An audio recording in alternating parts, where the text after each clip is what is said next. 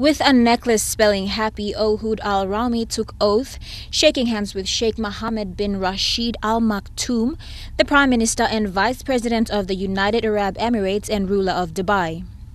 Al Rami has previously held several positions within the Dubai government and the federal government, including that of Director General of the Prime Minister's Office. According to a profile on the UN Foundation website, she holds a master's degree in business administration and a bachelor's in economics.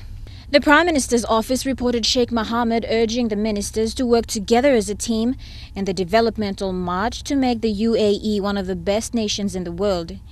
PM Sheikh Mohammed announced the new lineup last week via his official Twitter account.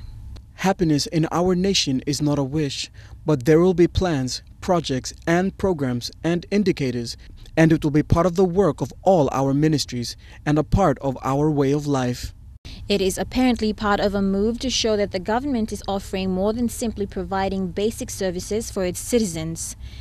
22-year-old Western-educated Shama Al-Mazrui was made State Minister for Youth Affairs.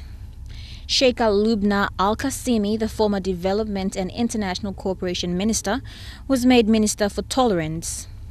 The announcement was mocked by some, including Human Rights Watch Gulf researcher Nicholas McGeehan, who tweeted back, UAE sets up a Ministry of Happiness. No plans for Ministry of Love, Peace, Plenty and Truth?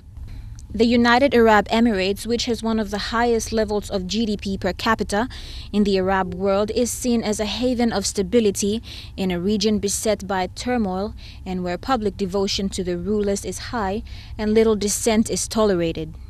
It is home to the glitzy Emirates of Dubai, which transformed from a desert black water to a global financial hub where thousands of Arab expatriates flock to seek professional and entrepreneurial opportunities not available in as much supply in other unstable Arab countries. Lorraine Gabina, EMTV World News.